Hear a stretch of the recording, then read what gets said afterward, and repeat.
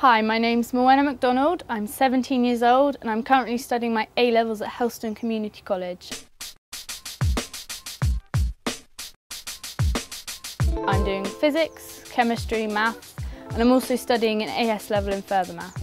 I'm hoping to get into engineering because I've always enjoyed science all the way through school and I've mostly enjoyed the practical exercises, so I thought instead of going for a straight science course, engineering would be a lot better. I did some research and it just seemed like the ideal career, being able to use your brains and creative side to come up with an end product. Well, my granddad is a civil engineer and I've always been quite interested in his work from when I was young, going up to see him do his sort of blueprint drawings and stuff, to going out with him on site to see some of the creations.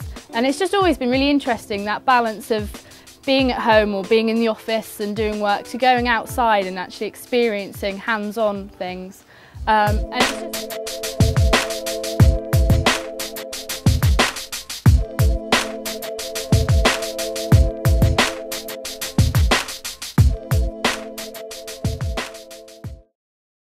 feel I'm relatively good at problem solving and I'm quite creative, so all of these fit together in engineering to create things that are useful and working in teams and stuff that's hands-on, and that's basically how I see myself. Well, last summer I went on a Head Start course, which I'd definitely recommend anyone considering engineering, even in the slightest, to go on. It was fantastic. We spent a week in university. I went to Cardiff and we went to different lectures and we split into groups and we were doing practical tasks. So my task, it was to do with medical engineering. We had to create a bionic hand with any everyday objects that we could buy around town. And so it was great fun working in a team and really getting experience for what an engineer does.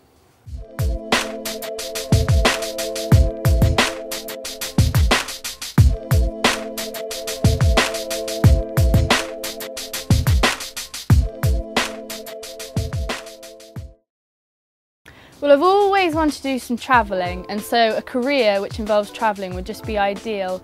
Especially I'd like to go to the developing countries, and so engineering would offer an excellent opportunity to do something worthwhile for the world. So it would involve sustainable building, sustainable energies, all sorts of things that could help developing countries. Well, I've chosen to go to Warwick University because after doing research on their course, I found some of the content was really specified to what I wanted to do. So they've got a module on sustainable engineering and renewable energies, and this is exactly the kind of area I want to go into.